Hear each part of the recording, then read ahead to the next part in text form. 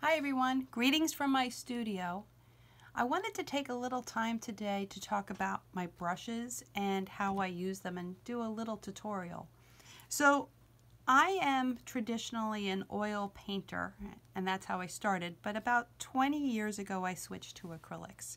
So I have my wet palette here, I have my assortment of brushes, and I also have, and I've mentioned this before, but this is how I keep my brushes wet while I'm working with them.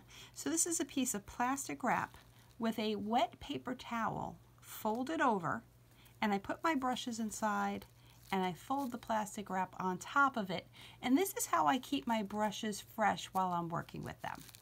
I'm going to put them over here. So Rosemaling uses either round brushes, flat brushes, or filberts. Now brushes are a painter's main tool. So I prefer round brushes, so for the sake of demonstration, I'm going to start with that. So I'm going to pull out 3 here that I have. I traditionally use a low Cornell brush. I've used them traditionally for years, and recently, in the last year or two, I've been playing with the Joe Sonia Short Touch brushes, 1350 round. The low Cornell was a 795 round. And I've also picked up a King Art 9004 round that I'm going to play with. I'm going to put all these other guys aside because I will talk about them another time. So with my round brushes, when I load them, and also, by the way, I have a palette, water basin, not palette, of course I have a palette, it's right there. Silly me. All right, so here's my Joe Sonia Short brush. I'm taking it and I'm twirling it, if you can see. I'm twirling it into my paint. All right, that's how I load this brush here. And I'm going to take it and do some basic brush strokes. So I've spoken about doing C strokes before. I'm going to push my bristles down. I'm going to take the pressure off and I'm going to lift it up. Let's see if I can do that at a better angle so my hand's not in the way. So I'm going to take my brush, I'm going to push it down. I'm just going to slowly pull it to my right, and I'm going to take the pressure off. I like to compare it to an airplane taking off. I didn't come up with that. One of my main mentor, Lorentzen, used to say that. Think of it as an airplane. Here's the airplane on the runway. It's starting to take off. As it takes off, the wheels gently lift off the ground, and so does your brush. And you pull and let it follow. I can continue that in the other direction. I'm going to take my brush. I'm going to push it down. I'm pulling the brush ever so slightly to my left. I'm going to take the pressure off my brush and let it lift. So C strokes are one of the 2 main strokes that make up Rosemaling. I can do it from the thick end to the thin, but I can also do a C stroke thin to thick. So think of an airplane coming down for a landing. Here it comes. It touches down. Those tires come down further, and I push my bristles down, and I'm turning it ever so slightly, but I'm letting my brush or the wheels come to a stop, and then I'm going to lift it straight up. Let me do that again. I'm going to take my brush, I'm going to pull it down. It's that airplane landing. It's coming fully down. It's at the end of the runway. It's doing a turn in towards the terminal, and then it stops, and then it comes straight up again. Let's try that again. Oh, hello brushes, here they come, flying at me. Let's do it in the opposite direction. So, the airplane's coming in, it's coming down for a landing. I exert the pressure on my brush to pull it around. It's turning towards the terminal. Now, this one's not as pretty, but oh well. It's just paint. It's not the end of the world. I'm going to bring it to a stop, and I'm going to pull it up.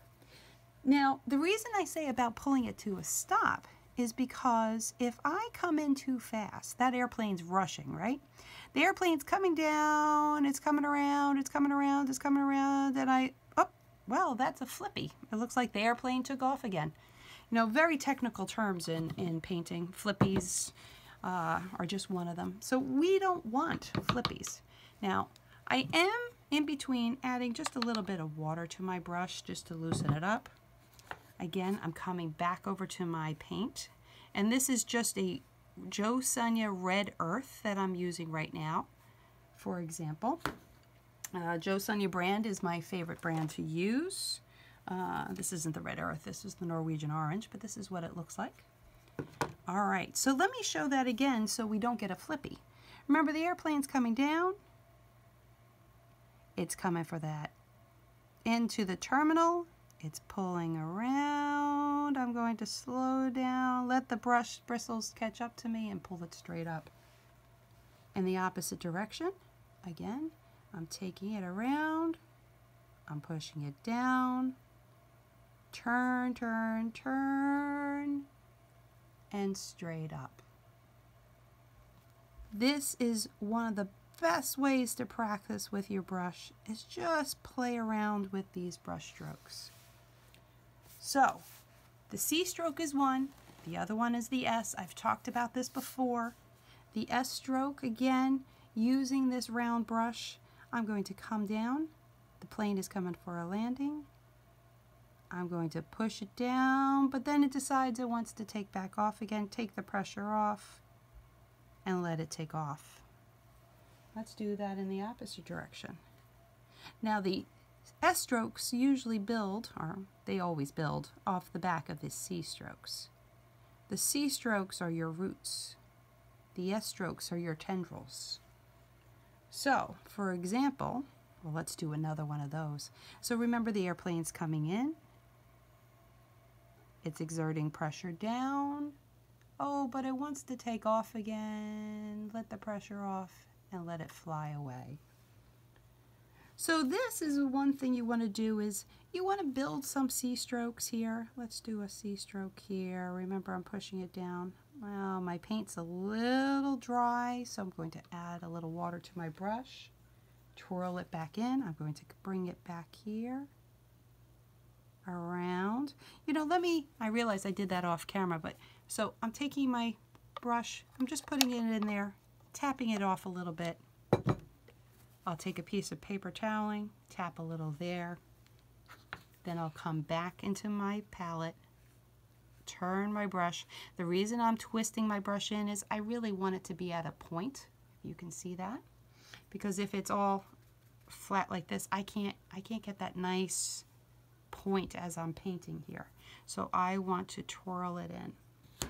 All right, let's do that again. Here we go. Here comes my, I'll pull it over this way. Here comes my C stroke. The plane is coming down for a landing. It's turning into the terminal. It's doing a little turn there. Remember, let it come straight up. And now I'm going to do the back of the C stroke with an S stroke. All right, sometimes you might feel you have a little too much paint on your brush. You can pull it across your paper towel like this to get a point again. All right, I'm going to come down the back of my C stroke, and I'm going to build that S stroke off of it and let it take off again. Sorry, that was off camera. Let me do that again. So I'm going to do my C stroke here and around, let it catch up. A little dry, add a little paint to it.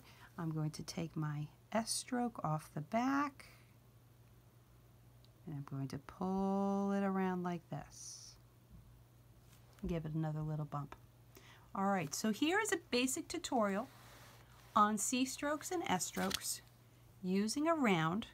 This is a number 4 Joe Sonia Short Touch 1350. Find brushes, see what you like. As you work with brushes, you're going to find that you end up with lots and lots and lots and, oh my goodness, Lots of brushes. Here, I'll fly for a second. All right, lots of brushes, lots of brushes, lots of brushes. All right, everyone, have a great day. And remember, it's just paint. Take care.